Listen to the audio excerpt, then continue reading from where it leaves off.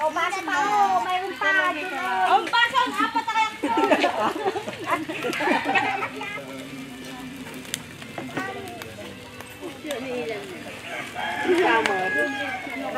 Ano kaya dami? Ate ko manong ko tayo kwada. Ni manong ko ang malaki. Ay, wow. Ni manong ka kwada.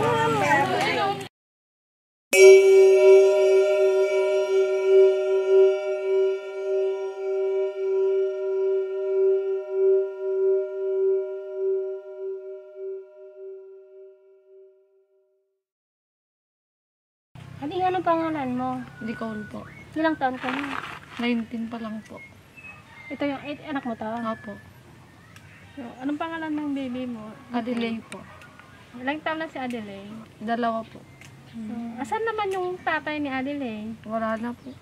Kasi po, batugan. Di ba lang po kami mapakain? Hindi lang po magbigay ng panggatas. Kaya po mas pinili ko pong umuwi na lang sa magulang ko. Hiniwalayan mo siya. Opo. Bakit nagiging emotional ka?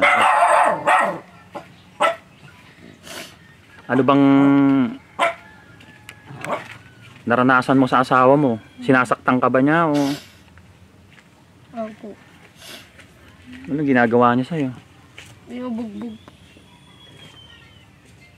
May time din po nakapapanganak ko lang po after 1 week. Parang po binubugbog na po ako. Bakit? Anong dahilan lang? Alam. Ewan ko po.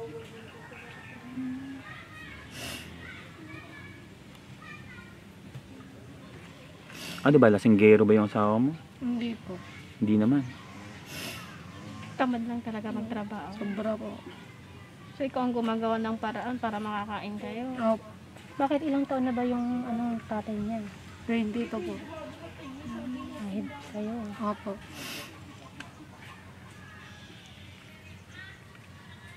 Hindi mo ba tinatanong yung dahilan kung bakit kanya sinasaktan? Minsan po nagagalit po pag hindi nasusunod agad yung inuutos niya. O kaya po pag naglalaro ng ML, pag di po nasunod yung gusto niya, doon po. Tapos ayaw din niya siguro na istorbo. Opo.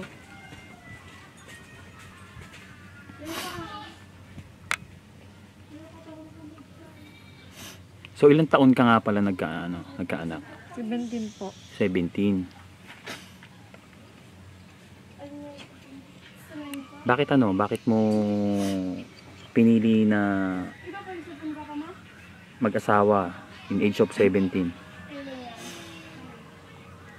Dati po kasi wala po ako sa bahay, alaga lang po ako ng tita. Eh matigas po yung ulo ko. Sinuway ko po yung magulang ko. Kaya po yun. Pero nung buntis ka ba, nalaman nilang buntis ka, anong ginawa ng mga magulang mo? Nagalit po sila. Kasi gusto po akong itakwid. Pero humingi po ako ng tawad kasi yun na nga po, meron na po, dito na po.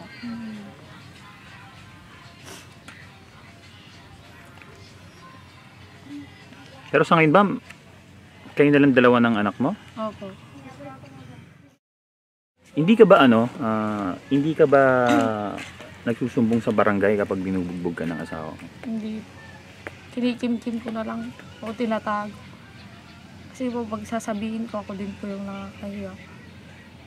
Kasi yung asawa ko, parang pag may ganong mali na nangyayari, parang binabaliktad niya po ako. Ako yung laging mali, kaya mas pinili ko na lang po manahimik. Yun po.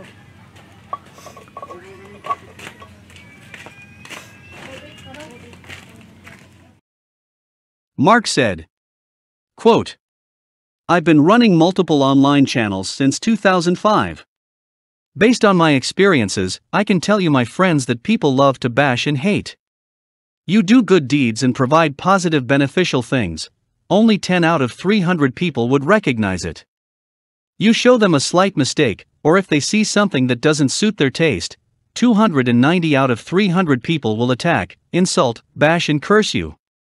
People are like vultures, they always wait for an opportunity to attack their prey. I'm not saying all, but many people only see the negative things. They are too blind to see the positive in you.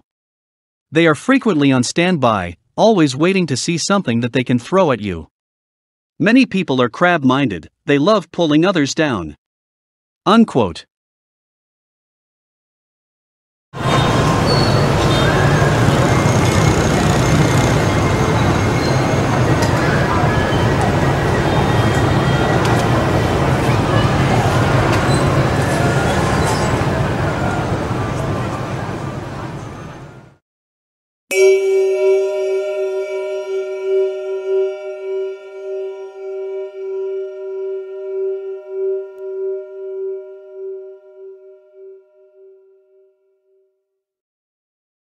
Nagsisisi ka ba sa nangyari sa'yo? Opo. Bakit naman? Siyempre po, ganun nga po yung ugali niya. Pero hindi pa ako nagsisisi na nagkaroon kami ng anak. Kasi para sa akin po, malaking blessing po sa akin yung anak ko. Parang kumbaga yung sinabi, nagsisisi ka dahil nakilala mo lang siya. Opo. Pero hindi ko po sinasabi yung anak ko. Kasi po para sa akin, ang laking blessing po sa akin ng anak ko.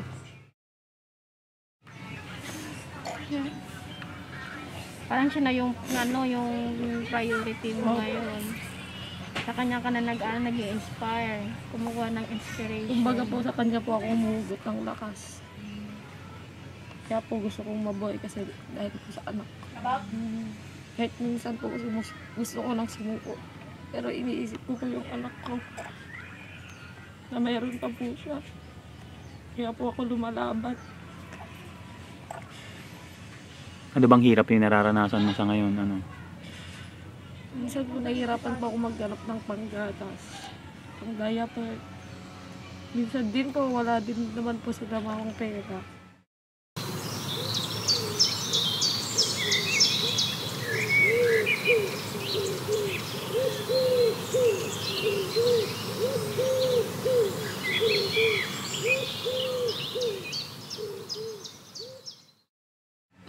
Kaya minsan po umuutang na lang po ako sa tindahan. Minsan naman po, kung may taniman, kumukuha na din po ako para lang po may panggatos ng anak ko. Sobrang hirap po ng pamumuhay ko ngayon. Kasi ako lang po mag-isa. Wala po akong kasamang tataguyod sa anak ko.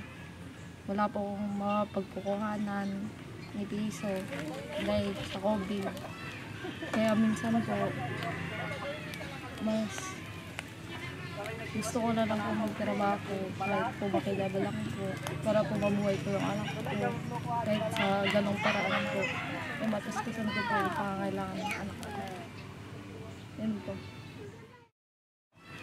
Kaya minsan po, mas gusto ko na lang po magtrabaho kahit po makilala lang po para po mabuhay ko yung anak ko kahit sa ganong paraan po mataskasan ko po yung pangangailangan ng anak ko. Kasi po kahit yung magulang ko, minsan po wala rin po sila. Wala po silang maibigay pero naiintindihan ko po yun kasi sa sobrang hirap po talaga ng buhay ngayon. Yun po. Kaya po gusto ko po sanang makapagtrabaho. Pero wala pong trabaho ngayon dahil po sa lockdown. Kaya po ngayon nagtitinda po ako ng barbecue. Nakikitinda po ako sa tita ko. Nuupahan din po ako ng 200. Sakto-sakto lang po yun sa panggatas ng anak ko. Tapos diaper ko. Yun po.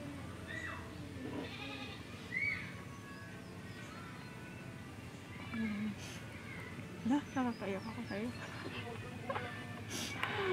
Damang-dama ko yung yung hirap ng buhay mo.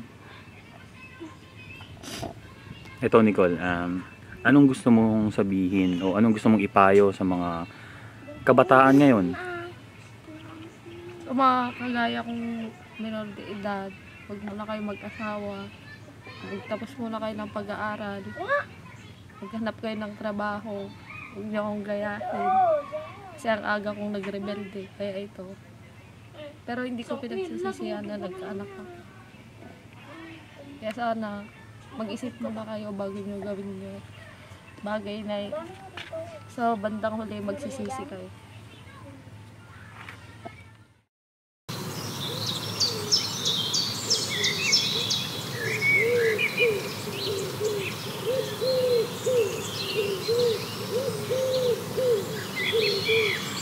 Woo!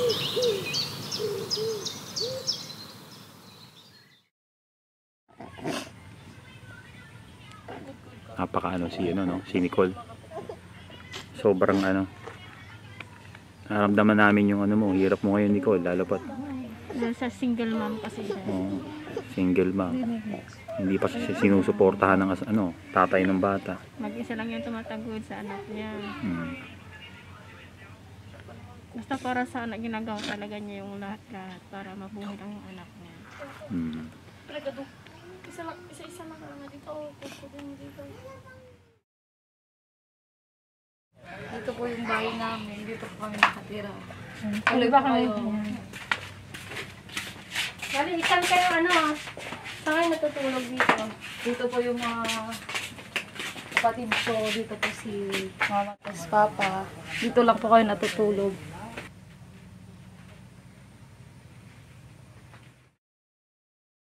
Dito po kami natutulog. Naglalatag po kami ng karton tapos banig. Kami po mga anak ko. Ilan nga pala kayo magkakapatid ano?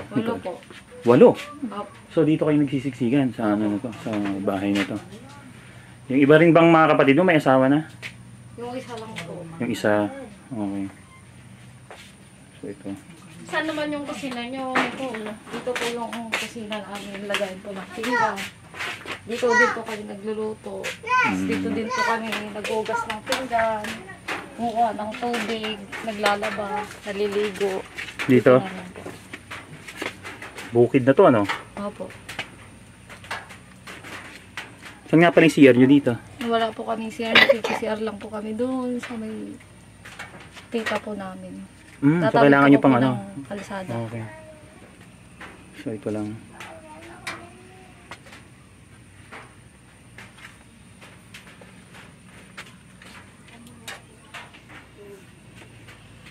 May butas-butas na yung ano, yung bubong niya. Eh, lalo ngayon, tag-ulan. Hirap po kasi po tumutulo lahat po pati sa loob. Okay.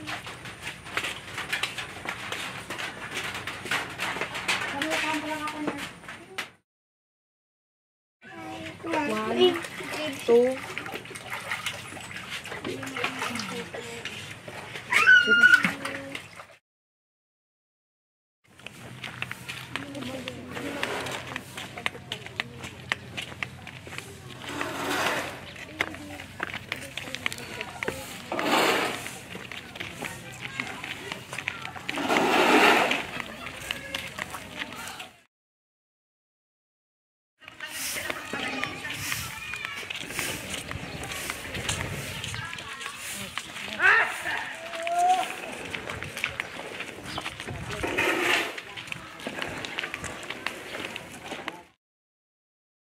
ito na po, papunta na po ako ngayon sa pinagbabarbihan pa po.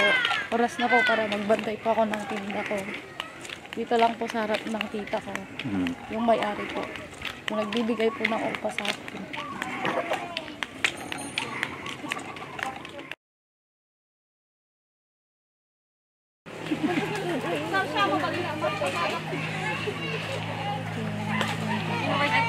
Atakan lukat! Ay! Dito ka! Stipay. Sibay!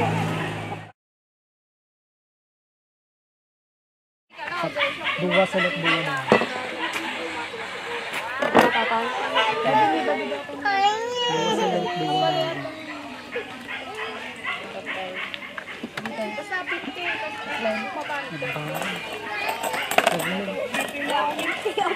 Pag kami yung tikwakot, nagbaram na lang yun. Kami Buwas sa ulit buwan. nagkatuwa na kayo di sinintero yun.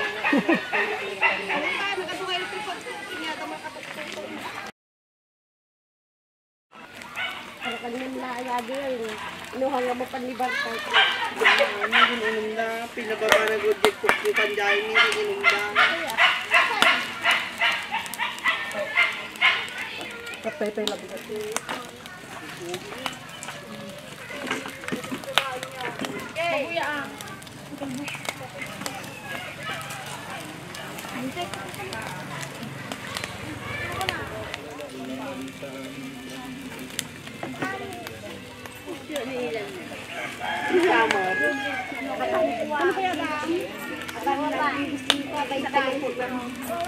Ate ko manong ko tayo kwada, ni manong ko naman. Ay, wow!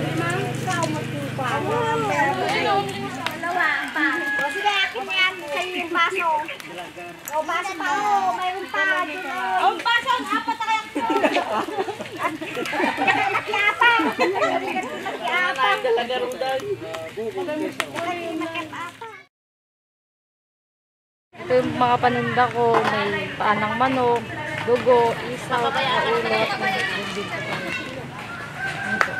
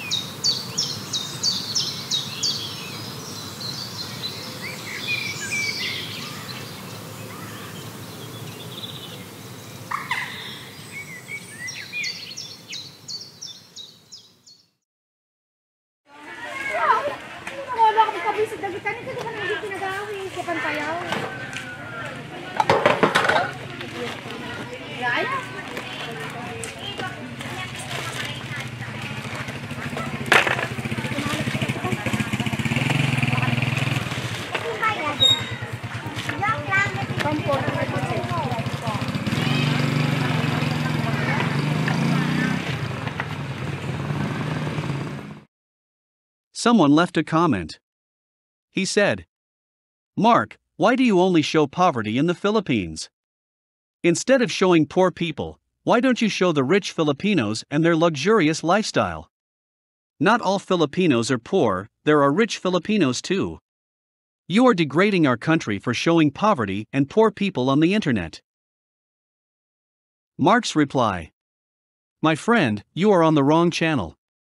I suggest you subscribe to the wives of some Filipino politicians who do nothing but to show their extravagant and luxurious lifestyle on social media. Yes, leave this channel and subscribe to them if you only want to see the delusion of reality in the Philippines. I upload videos and films about poverty in the Philippines to spread social awareness. I want the whole world to see that social inequality, huge economic inequality, oppression, repression, exploitation, and abuse do exist in the Philippines. It is wrong to accept that poverty naturally exists, and there's nothing we could do about it. We can't just play deaf, mute, and blind. We have to be aware, we have to pay attention, and we have to do something about it."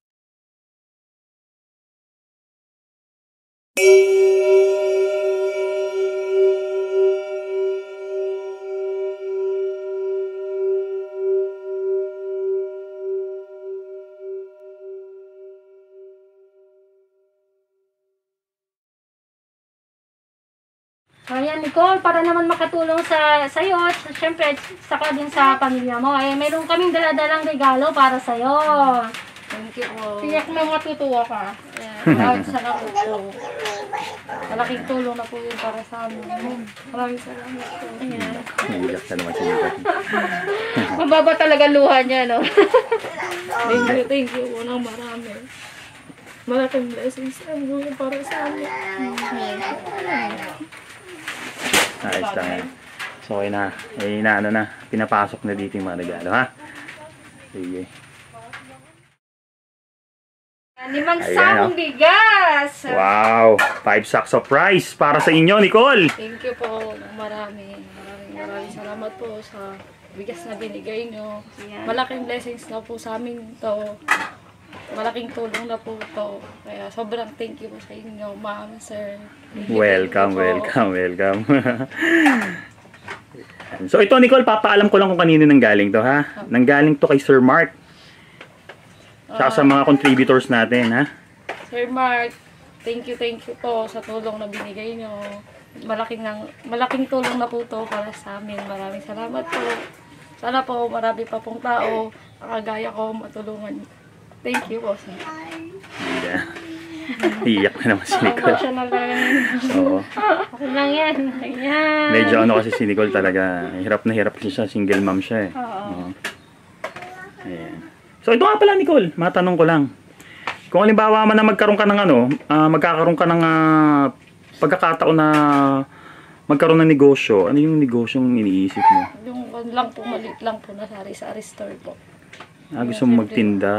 Oo, sari-sari Para po store. matastusan ko po yung pangangailangan ng anak ko. Sige, sige. Sana matupad yung pangarap mo. Ha? Oh, Pray ka lang, ha? opo. Sige, sige. Oh. So ayun Nicole, magpapaalam na rin kami at masaya-masaya kami dahil nabigyan ka namin ng 5 sako ng bigas. Ayan. Mauna na kami, Nicole, ha? Kami Nicole ha. Ayan, paala ka na dyan sa... Thank you po ulit Ano sa tulong na binigay niyo sa akin. Welcome. 5 sakong bigas, malaking tulong na po talaga sa akin ito. Sana po, madami pa po kayong matulungan na ibang tao na kagaya ko. Kay Sir Mark, thank you po ng marami. Thank Welcome. you po. So ayan, bye-bye. Sige, sige, sige. Nicole, mauna na kami, ha? Sige, Thank you salamat po. din. Salamat din sa'yo, salamat. Thank you so much. Marami.